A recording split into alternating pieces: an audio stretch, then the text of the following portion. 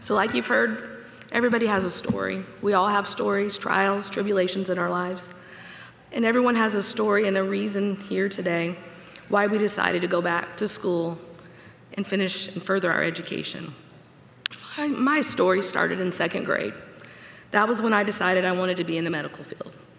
My mom, who's here today, is the hardest worker ever and my biggest supporter.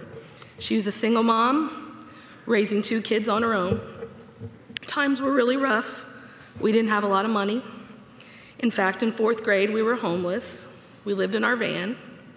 It was a nice van.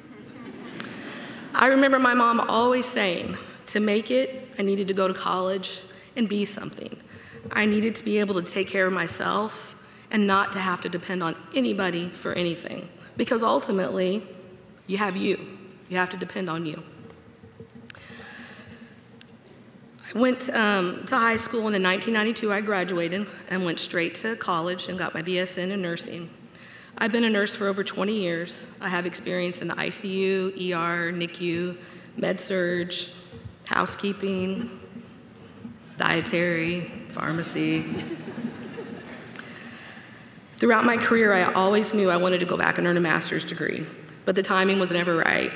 Kids, school, my favorite TV episodes. Finally, in 2003, I heard about WGU through a coworker of mine.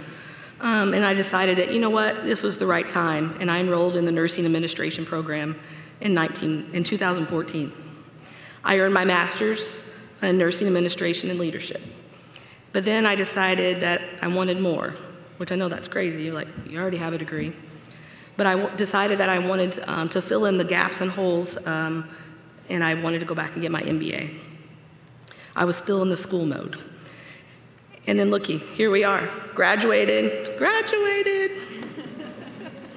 These past 3 years have been a difficult time in my life. I'm a single mom raising 3 beautiful kids. I work 2 to 3 jobs, and I'm a manager of a critical care unit where I'm required to be on call 24/7. I lost my 20-year-old brother in a tragic motorcycle accident a year ago. But through all of that, I had wonderful support from my kids, my family, my friends, and my second family, which is my WGU family. On my weekly calls, I would speak to my mentor, Stacy, and she guided me with whatever class I was working on, but she was also there for me as a friend. And I'm pretty sure you guys can relate to that too, mentors being friends. She listened to me cry when I couldn't pass marketing, and she listened to me cry when I couldn't pass it the second time. And she listened to me cry that I had to pay the $60 retake fee for the 3rd time. Which, if I'm up here, I did pay that. Did I pay that? I think I did. But I passed. But you know, she listened to me cry when I lost my brother.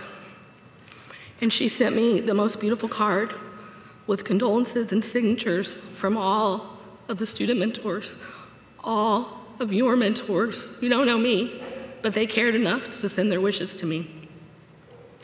Attending WGU has been one of the greatest decisions of my life. I have learned so much, not just academic lessons, marketing, but also about myself as well. Being strong, not giving up. And most of all, I feel like I'm an example for my kids. I came from nothing, no money, no home, no father, but I'm successful. I can give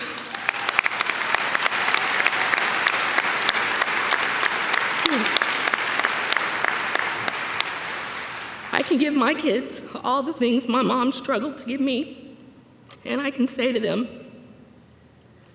I know you can do anything you set your mind to, because I did. I congratulate each and every one of you here today for your success and for your story. But guess what? We're not done. This is just the beginning of our future. Thank you.